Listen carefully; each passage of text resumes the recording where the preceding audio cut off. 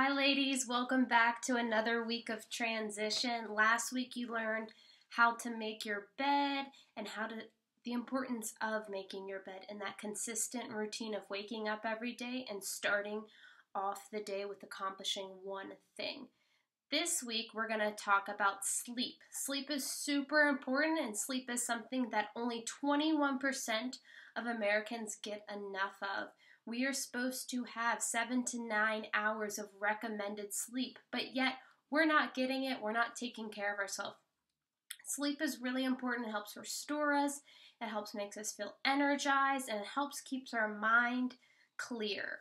So this week we're going to watch a video about sleep. You're going to take a little quiz, and then your assignment for the week is to document the number of hours that you sleep and how you feel. Have a great week, ladies, and I hope you do well with your sleep challenge.